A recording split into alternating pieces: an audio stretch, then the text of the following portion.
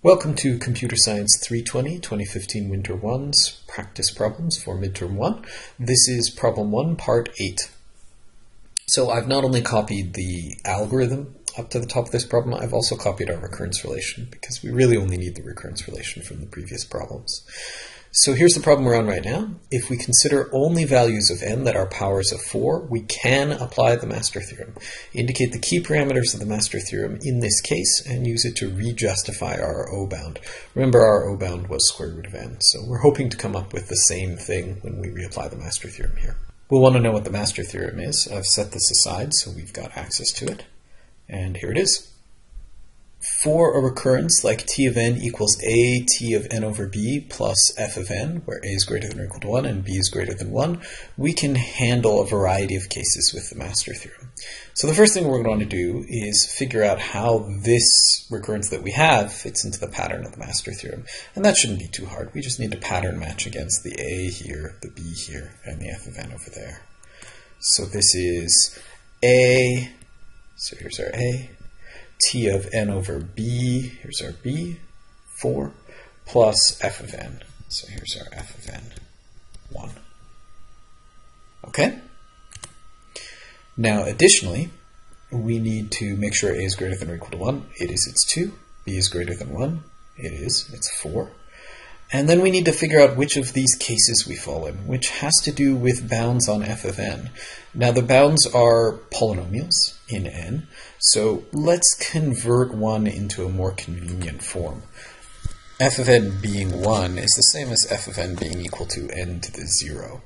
So when we're looking for that c parameter that we're going to see next, we probably want this to be our c. So is f of n an element of big O of n to the 0? Yeah, definitely. In fact, it's big theta of n to the 0, so it's certainly big O of n to the 0. And is 0 less than the log base b of a? Well, remember, b is 4, a is 2, so what power do we need to raise 4 to get a? Well, the square root of 4 is 2, so this is 1/2, the log base b of a. And is 0 less than 1/2? Yes, it is. So is f of n an element of big O of n to the c for some c that's less than log b of a? Yes, which means we fall into this case. And we can tell right away, t of n is an element of theta n to the log base b of a. Now this theta, again, is only going to apply for powers of 4.